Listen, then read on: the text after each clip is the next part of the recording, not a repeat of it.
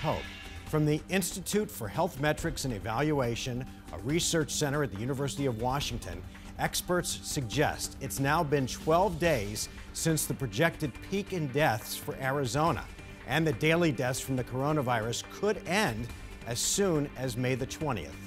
In order for Arizona to reopen, which is something the governor badly wants to do, President Trump is calling on states to ramp up testing. But that's an issue that has plagued Arizona since the outbreak started. There just aren't enough tests to go around. Team 12's Erica Stapleton is digging into where the state is falling short and what it will take to increase access to those tests. Erica? For several weeks, the state says test shortages have been to blame, and that's still the case. But we're starting to see some of our commercial lab partners drastically increase their testing capabilities. Yet the state still has limits on who can get swabbed. It's been a long 2 weeks since Governor Ducey said this during a town hall interview. I believe we'll be in a place where eventually everyone that wants a test will be able to get a test. But we're not there yet. Just ask Kathleen De La Torre in surprise. I was exhausted. I could not get out of bed. I had a super high fever.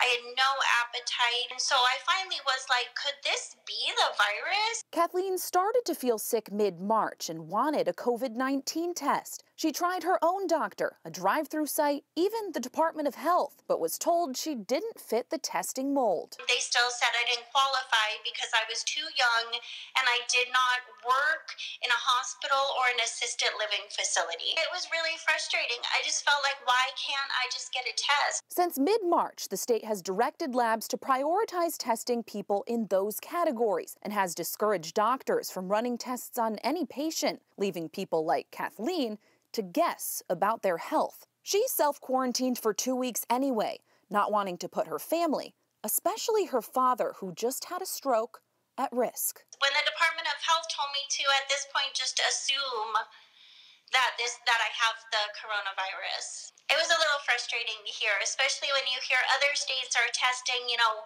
thousands of people a day and drive-up sites. It's not that easy here. You have to be screened and approved before going through this new Walgreens drive-through testing site in El Mirage, and private labs are expanding capabilities. Quest Labs claiming they can now run 45,000 tests a day across the country, while Arizona's test tracker shows almost 50,000 tests total. And keep in mind, that number doesn't include people like Kathleen, operating on assumption, not results. Because I would really just like to know. Private labs like TGen and Flagstaff say they have more than doubled the number of tests they're able to run on a daily basis, but they're not operating at capacity because they aren't getting enough swabs. They say part of that is a supply chain issue, and the other part is that not enough samples are being taken in the state.